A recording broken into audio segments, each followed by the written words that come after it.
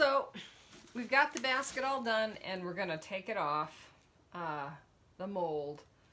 So here's a $1 million question. How do you get it off? If I hold it here and pull, then I'm holding it tight with my knees. It's not gonna work. If I drop it down and I have somebody hold the box and I put my fingers just on the weave, I can hold the box or I can hold it with my feet. Then I can pull it off. Pretty easy. Voila. All you ever need to know about a box mold. So and then just save your box mold for the next guy. And go ahead and cut and tuck this. And then we'll put a shoulder strap on it.